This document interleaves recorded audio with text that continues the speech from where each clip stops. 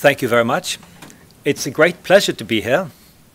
Of course, my topic is not exactly a very small one, looking at EU democracy in light of different conceptions of the EU political system. What I think is important to focus on is that the EU is a contested entity, and there is a lot of contestations also therefore on the question of democracy. It's a very broad form of contestation because it has engendered a lot of debate over many decades.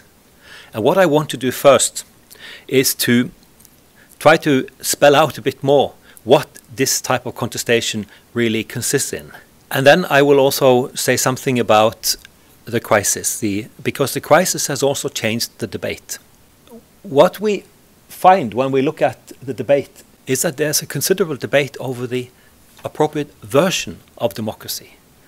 Whether the EU really is a matter of delegation from the member states, so that the EU itself doesn't figure very prominently as a carrier of democratic principles and arrangements, or whether the EU can not only claim to be democratic, but can also redeem elements of that claim, or whether the EU is part of a broader configuration of the world system.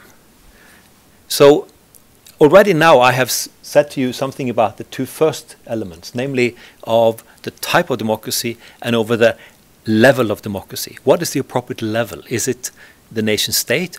Is it the European Union level? Or is it the global level? These are not exclusive levels, of course. We are talking about multi-level configurations. But of course the first one on the national is mainly focusing on one particular level. But you see the point about level is coming in as an important component itself in the debate. This of course also brings up the question of the type of political system. And we have to be careful as researchers, because there is a propensity among people to look for and analyze what they want to see, rather than looking sufficiently closely at what is actually there. Because there's a lure in the whole thinking about democracy in terms of there being normative templates on what democracy ought to be. So we have to be careful on this too, to find out and try to measure and find out exactly what kind of system are we confronting, and relate that to the normative yardsticks that we're also operating with. But my point is that the two things are in play. There is no clarity neither on what exactly should be the normative principles, that is the proper template, and there's also discussion about the type of system that the European Union is. And there's also a debate, this is no less important in many ways, of the scope of the polity. And this also feeds into the other previous elements, because if the EU is mainly a system of delegation, clearly the scope of action it is undertaking is much more narrow than what it would be if it had been a self-standing and understood as an independent and a system itself with ability to form decisions across a whole span of issues. So if you think about locating democracy at the European level, then the range of issues relevant to the European Union will be much broader than if you think about it in terms of a system of delegation. And what the crisis has impressed on us is that there's also a question about the future of democracy in Europe. Because it is no longer clear, or necessarily so, that democratization will somehow catch up with integration. That is something we have seen earlier, and we can also discern from other presentations. But there's no clear image now anymore that this is necessarily going to be the case. And finally, I would also say that underpinning much of this debate and the question on the EU is a question of whether one should basically be copying familiar systems of democratic organizing, or whether the EU is more a case of experimentation. Even that is a part of the contestation, and it's also in many ways informing what we're seeing here. So what I will do now is I'll try to spell out this in a bit more detail by exemplifying three positions in the debate, just to show you how these different types of forms of disagreement actually figure in the specific debates, because of course you can discern particular positions. The most classical one, and the one that predominated for a long time, of course, is the idea that the EU is made up of nation states or member states, and that they are still the holders of the key democratic principles and also hold the key levers on the European Union so that it answers to them. And of course the idea behind this model is that the EU was made to tackle problems associated with globalization, and that it extends the ability to rein in global processes, international organizations, by allowing the states to control issues over a larger territory, of course, of the European Union. But at the same time, then dealing with issues that the member states could actually control, and that they could also take them back, if need be, from the EU.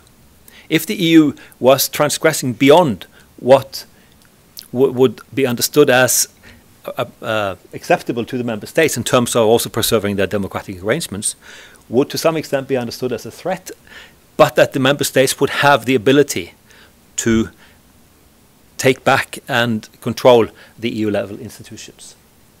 So that's the idea of delegation. As I said in the previous slide, that delegation was one of the elements, and of course this is the model that most explicitly thinks about democracy in terms of delegation. Now, with the crisis, the diagnosis from this angle is something you see widely. And that is, of course, that the euro crisis is particularly problematic because it's weakening democracy at the national level. The whole point of the member states being able to rein in what happens at the European Union level has been diminished in a sense because of the crisis. So that's obviously a big problem. So again, this position is not concerned about whether the EU is democratic. It's concerned about the democratic conditions in the member states. And of course, the verdict, and you see this most explicitly among Eurosceptics, is that integration has gone too far, and it's necessary to reduce or roll it back. And that raises the question of how far integration can and should be rolled back, because this is one of the thorny issues. The very process of rolling back integration can generate a lot of conflict and resentment, and nobody knows exactly at what level you can stop it and still have a viable democracy across Europe. The problem with this is that it can engender a very negative kind of process that can escalate, and then we could be back to anarchy. Besides, in my view, this diagnosis is not adequate because the EU has progressed beyond. That's why there is a justification for the two next positions in the debate. Of course, this is something that is contested, but I don't think there's a need to contest federalism. Actually, there is actually a debate among federalists as to whether federalism requires democracy. I'm not going to go into this now, but there is actually a debate on that. The idea, of course, among federalists is that European integration is compatible with federalization and federal democracy. Now, keep in mind that federalization and integration are not the same. Integration means to be brought together under a new system. Federalization is a more complex process of both integrating but also preserving autonomy. It's a much more dualistic process because it is about finding a proper balance between self-rule and shared rule.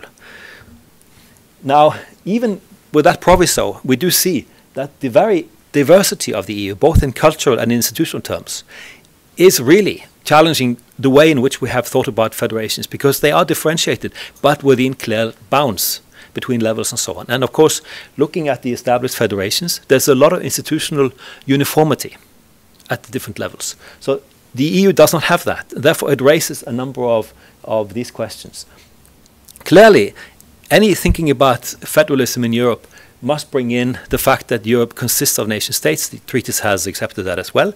And we are talking about, therefore, a multinational federation. And that means that a central element of a system like that must be to accommodate the competing nation-building and nation-preserving projects in Europe. That's the only way of thinking about federalism in this context, and it makes it very difficult. But because you do have a clash between federalism and nationalism as type of doctrines in this. And of course, any system, as the literature on multinational federalism is showing, must deal with the fact that this is a question of frail solidarity. Now, this position would understand a crisis as leading to deconstitutionalization, and that there is a problem now that even if you continue integration, there's no assurance that that will actually be democratization.